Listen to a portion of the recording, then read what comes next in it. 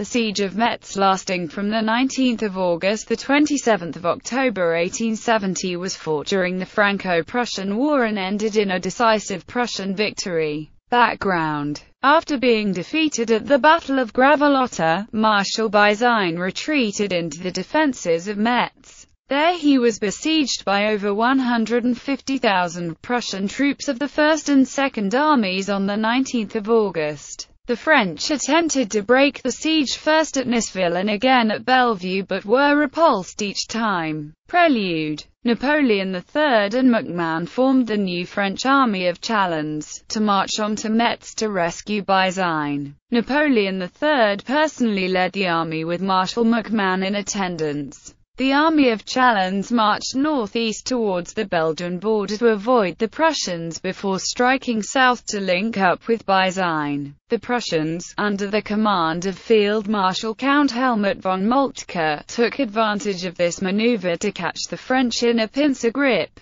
He left the Prussian 1st and 2nd Armies besieging Metz, except 3 corps detached to form the Army of the Meuse under the Crown Prince of Saxony. With this army and the Prussian Third Army, Moltke marched northward and caught up with the French at Beaumont on the 30th of August. After a sharp fight in which they lost 5,000 men and 40 cannons, the French withdrew towards Sedan. Having reformed in the town, the Army of Chalons was immediately isolated by the converging Prussian armies. Napoleon III ordered the army to break out of the encirclement immediately. With MacMahon wounded on the previous day, General Auguste Ducrot took command of the French troops in the field. The Army of Chalons was trapped and destroyed at the Battle of Sedan. Siege: Bazaine was forced to surrender his entire army on the 27th of October because of starvation. Without this, some historians have argued that there is high chance that the French would have won the battle. Prince Friedrich Karl and the Prussian Second Army were now free to move against the French force in the Loire River area. The siege is commemorated by the Siegesmarsch von Metz, which uses parts of the Die am Rhein. One notable figure present on the Prussian side was the prominent philosopher Friedrich Nietzsche, who served as a medical attendant.